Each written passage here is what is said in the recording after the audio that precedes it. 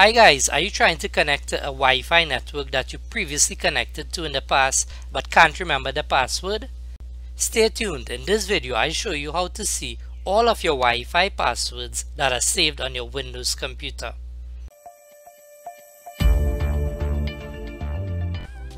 So if we click on the Wi-Fi icon and we select Open Network and Sharing, here we would click on the Wi-Fi tab.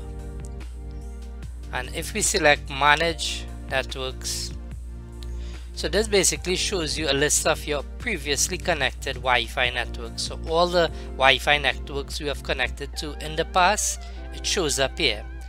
Sometime, however, you may want to reconnect to one of these networks, and for some reason you just can't remember the Wi-Fi password.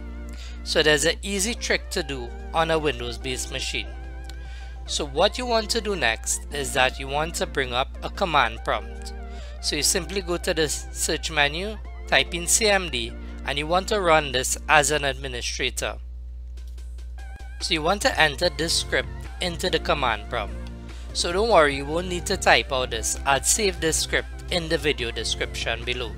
So what this script actually does is it exports all your passwords for your previously connected Wi-Fi networks to your C drive.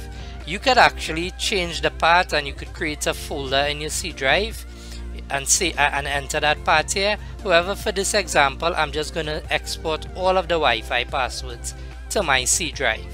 So once I hit enter, this would execute the command, and you can see all of these passwords have been saved successfully in my C drive according to this output statement.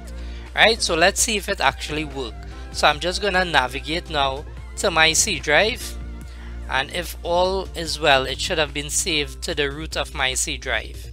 So if we scroll down a little, alright, fantastic. So we see all of these XML files. You realize these names are the names of our previously connected Wi-Fi networks.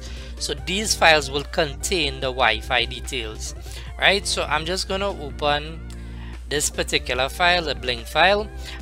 Let's just maximize it.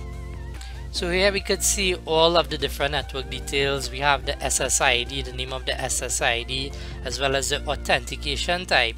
So we want to look under the shared key.